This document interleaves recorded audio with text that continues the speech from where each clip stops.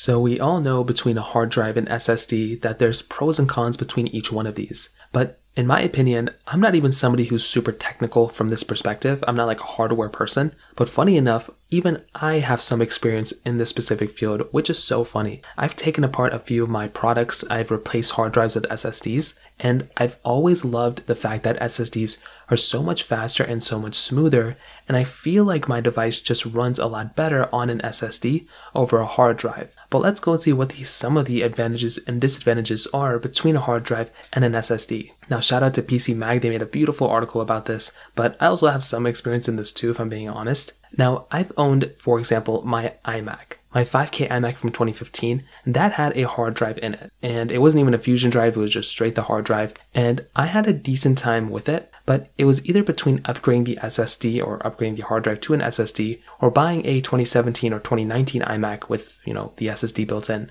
I found the way to do it. I watched a tutorial. It was super difficult, but I was able to successfully switch my hard drive to an SSD, and I was actually able to get a little bit of extra time with my, iMac because it just felt that much smoother and faster. So that was something that was really cool. I did the same exact thing with my MacBook as well. However, I will tell you, there are some advantages for a hard drive. One of the biggest advantages for a device like, whatever device you're going to buy that has a hard drive in it, is that you can buy a lot more storage for the dollar value than an SSD. So, PC Mag kind of mentions here that if you wanted to go ahead, basically a 1 terabyte internal 2.5 inch hard drive costs between $40 and $60. With an SSD, it's going to be about $80. So you're actually looking to be about like twice the amount of cost for an SSD than a hard drive. So that might be something to kind of keep in mind in the back of your head, that if you're wanting to go ahead and save the most amount of storage, or if you want to save the most amount of dollar value, something like a hard drive might make a little bit more sense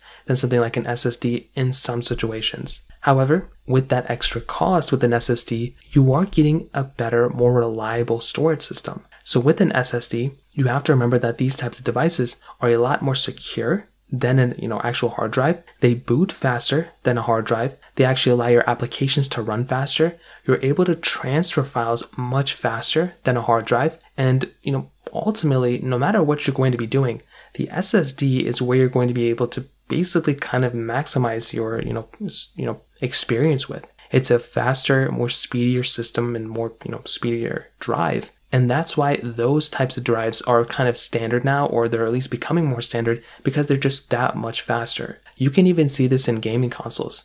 If you take a look at like the Xbox One or the PlayStation 4, and if you compare boot times or app game loading speeds compared to the PlayStation 5s or the Xbox, Series X's, S's, again, with the, there's so many different things. There's CPU and GPUs, so many things like that improve the speed as well. But a lot of it is the SSDs that are now inside of these newer consoles. Also, from the situation that I've heard as well, the SSD, because there's no moving parts inside of it, there's not like a spinning thing inside, there's nothing really making noise in it, there's less parts for the SSD to break. Now, things can happen, you can spill water on it and it doesn't really matter, but most, hard drives over time probably could experience more hardware failure than an SSD. Especially when you have a spinning disk inside of it, a hard drive is prone to failure. An SSD, it's much harder for those things to break. Again, things can happen. You can literally you can just wipe your SSD and probably have it not working anymore with a click of a button, but that can happen with either one. Now, I've never actually had either one of these fail on me ever before, but from what I've heard, SSDs could probably be a much more reliable system